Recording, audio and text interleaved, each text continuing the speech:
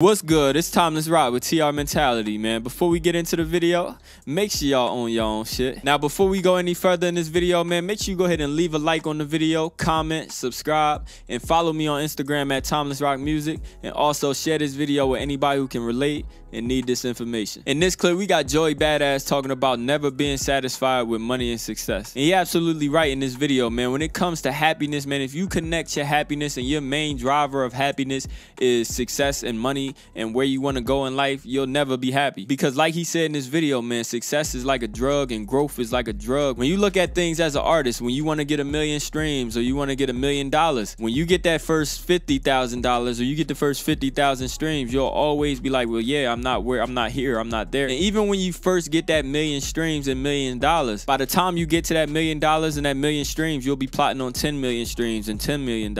And so you never really respected the growth, or you never enjoyed the growth. And at the end of the day, you'll never be happy because you always gonna be chasing that high. And we speak on this about songwriting all the time, man. Writing music is just like a high, man. You constantly want to make that next song that give you that dopamine rush where you just feel so good and it just feels like nobody could talk to you in any type of way. And I also spoke about this before, man. I remember when I first started off, and like I said, I was using a $30 USB mic. I didn't have no speakers. I had some Beats headphones that I had for a long time, and I had a laptop, and that was all I had, man. I used to have to put the microphone on top of like a table and like 3 shoe boxes to make it so tall enough so that I could stand up when I record. And I remember at that time, although I was excited that I was able to record, I remember saying, man, I can't wait to have the top of the line studio equipment so that my sound could sound so professional and so crisp. And we all had those moments because obviously, you know, we all have goals. That's a natural thing to do. That's what we do. When we chasing a dream and we doing things that we want to do in life, we always gonna have a goal, of course. But now that I got the equipment and the knowledge to make my music sound the way it sounds and the sound as crisp as I want it to sound, I had to look back and I had to say, yo, I remember praying for better studio equipment and everything like that. And when you're in this music game and you constantly wanting to grow and, like we said, get those 1 million streams and the $1 million and everything like that, you looking at the big goal and you're not really looking at the in-between. So you're not really enjoying the in-between, and you start to kind of look at it like, well, I didn't get my blessing yet because I want this. But I had to look back and I had to say, yo, I'm living part of my blessing. And I remember I went on Instagram Live. Make sure y'all follow me on Instagram at Timeless Rock Music so you don't miss no live. But I remember going on Instagram Live and I just went on a long tangent about me just talking about everything, just trying to open up other people's eyes and just trying to spread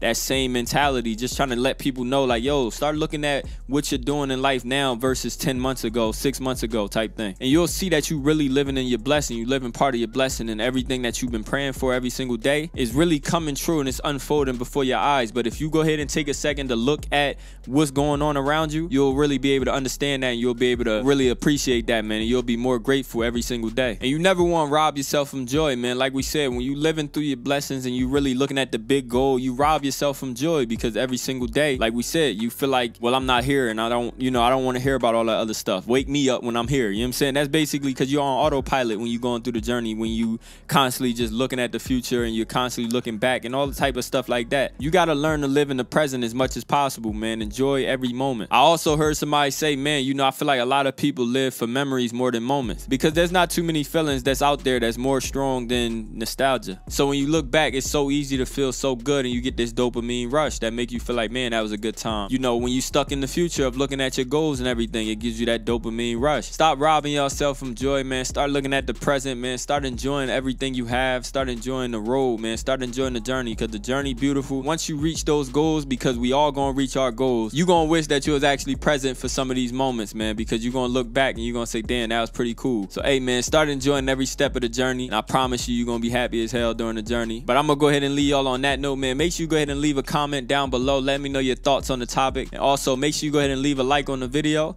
And if you're new to the channel, go ahead and subscribe, and I'm out of here, man. I ain't never getting too comfortable. I got trust issues from the past that ain't never last. I ain't gave up on love, but I got a cold heart with a phone full of dogs, but they ain't good enough. I done tried to do the thought shit, but that ain't for me, baby. I guess I like locks on wrist, and I like flying around the world with a lady I could fuck right. Late night, I can hit it right, I could fuck twice.